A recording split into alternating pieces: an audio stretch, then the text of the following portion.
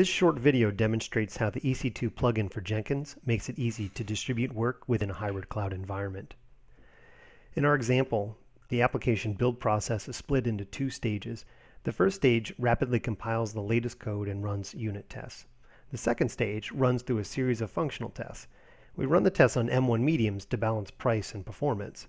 Still, we don't like spending money on instances that often go idle, and having Jenkins shut them down after a period of inactivity would be fine, but startup times can really start to slow things down. To address these problems, we recently deployed a small Eucalyptus cloud, and as you'll see, the AWS Eucalyptus hybrid cloud handles things smoothly.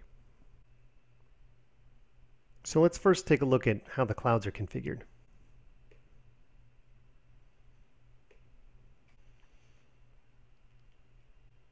As you'll see, we've got our AWS cloud, which is what we started with.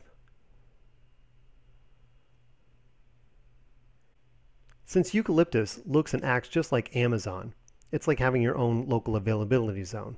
So the configuration is almost the exact same.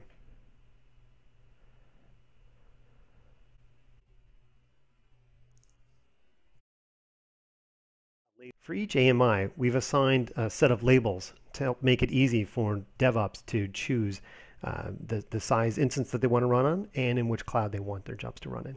So now let's go over to our functional testing job and change its configuration so that it uses the Eucalyptus cloud.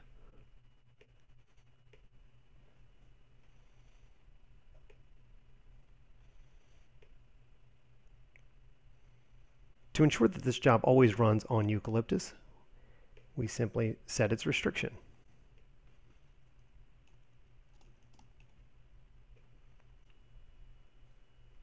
And now it will always run on a medium instance on my local Eucalyptus cloud.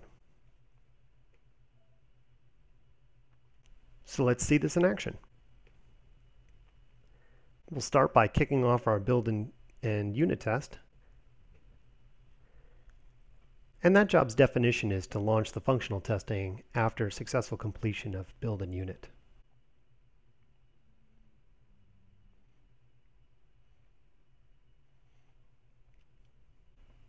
Since build and unit test is successfully completed, the next phase was to launch the functional testing. You can see here that it's currently waiting and that Jenkins has automatically started to spin up a new instance inside of the Eucalyptus cloud. Once the instance is provisioned by Eucalyptus, Jenkins will install the slave and begin the build process for the functional testing phase.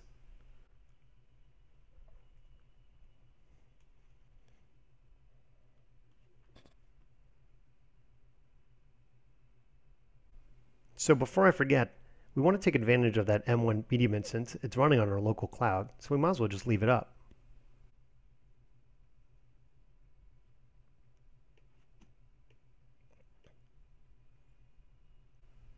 And that's it. Now you've seen the EC2 plugin for Jenkins work with both AWS and Eucalyptus in one environment.